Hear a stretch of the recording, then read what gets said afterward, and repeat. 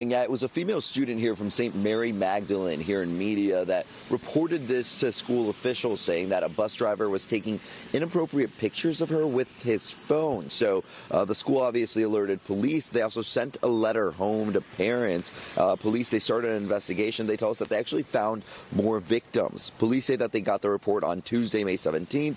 They interviewed the Delaware County teen who told them a bus driver from Maple Newton School District was upskirting. That's when somebody takes pictures of up girls' skirts. Investigators, they were able to get a warrant to check the bus driver's phone. They say that they confirmed the student's allegation. They found evidence of 2 other victims.